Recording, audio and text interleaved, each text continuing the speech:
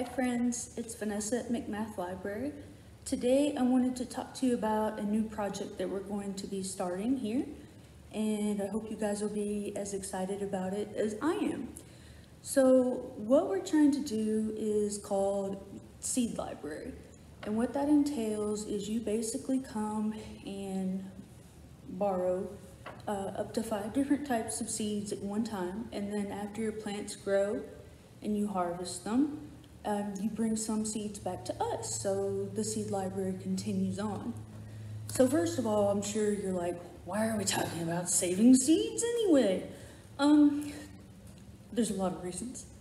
So the biggest thing is, of course, to feed yourself and others in your community, obviously, but it will also increase the diversity of your own seed stock.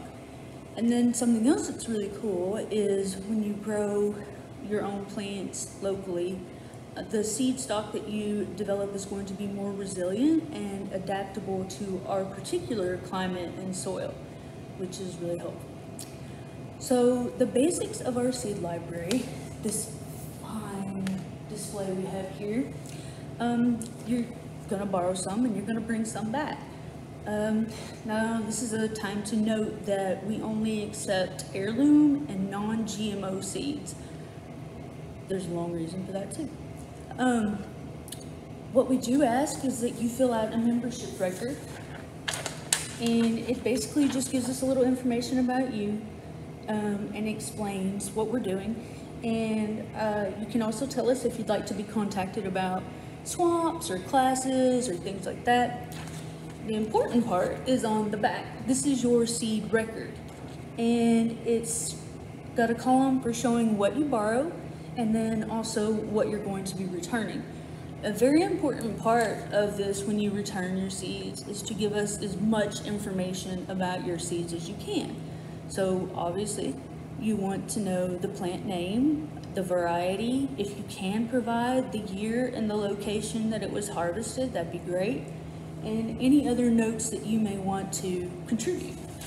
The bags that we will provide for you to return seeds in, if you would like to use them, have all of that information, as well as things like you can include like plant spacing or when it's going to sprout, temperature, seed depth, how much full sun it needs.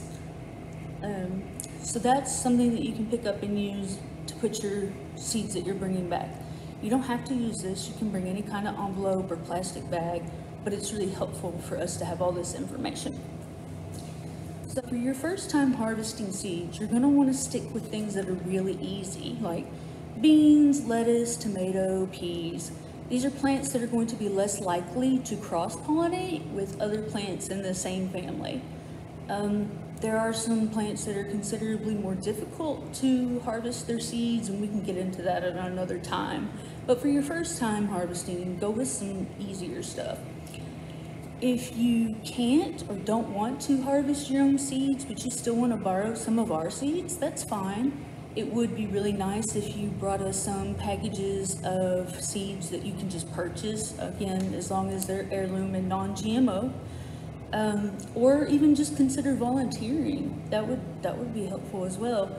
And as far as volunteering goes, we have opportunities for you to teach classes if you're interested in that. Any help you want to give us sorting seeds and repackaging them.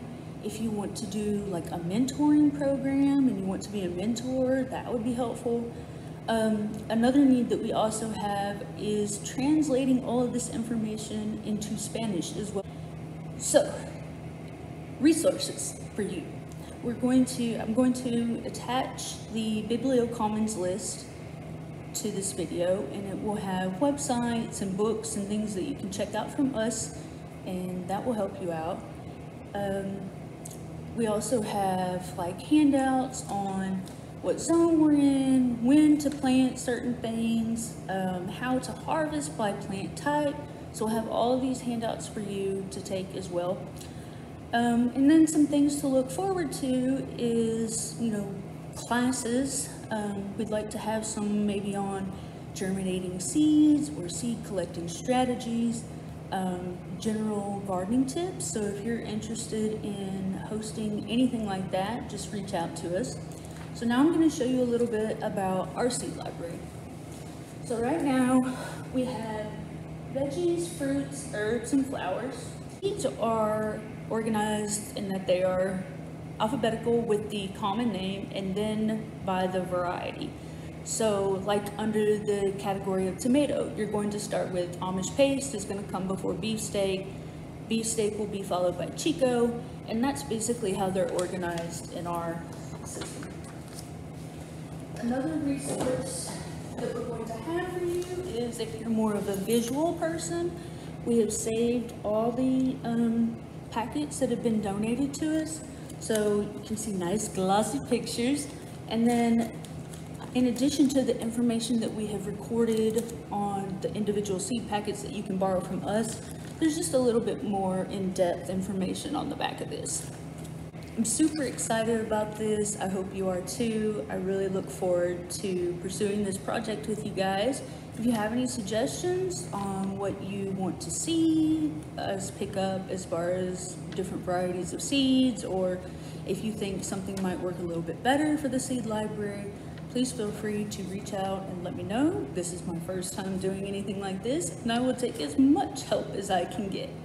So hope to see you soon, and come check out some seeds. Bye.